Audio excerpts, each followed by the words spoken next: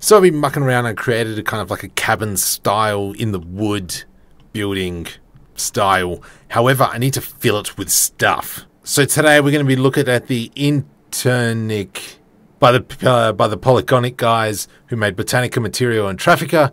They've got kind of like an internal library at the moment. It's paid out on Blender Market, full transparency, but please watch till the end.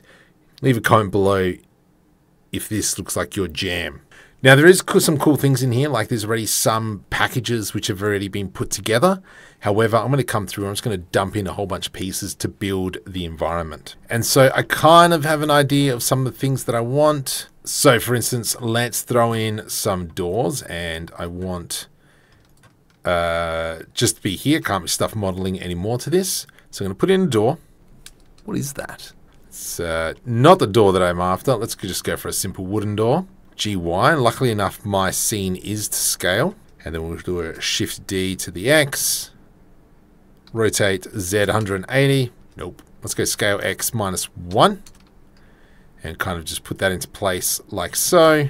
And then what else I was thinking about is, because this is meant to be overlooking a bit of a cliffside, I want to throw in maybe like a couch or something. So let's see if there's kind of like a lounge room package that we can use. And we're not going for anything with a TV, but what about that? That looks kind of cool. G to the Y. It's already pre-made package.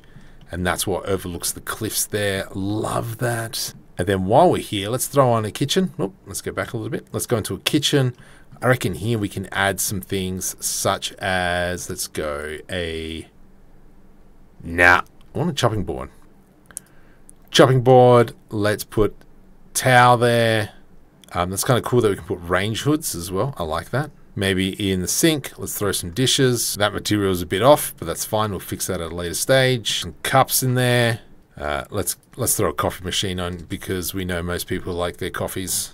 Me? I'm not a coffee drinker.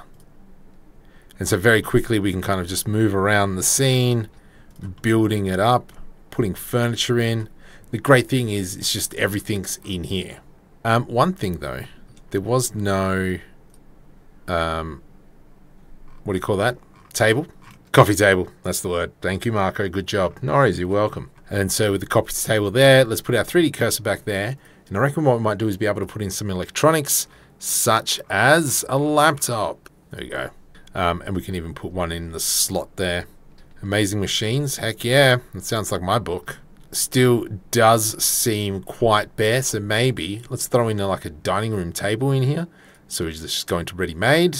And I love the fact that they've already started planning some of this stuff, or started putting it all together.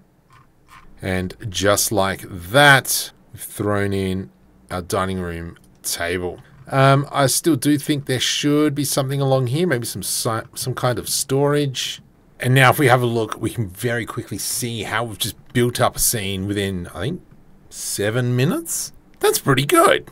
This here needs work. But it very much brings this whole cabin to life. And so now if we save this, and kind of like, because we instanced everything, or sorry, we linked the blend files, everything has come across to this building. And so let's position the camera there, F12 to render, and we can kind of just see now how gorgeous that looks. That's really nice. Thumbnail!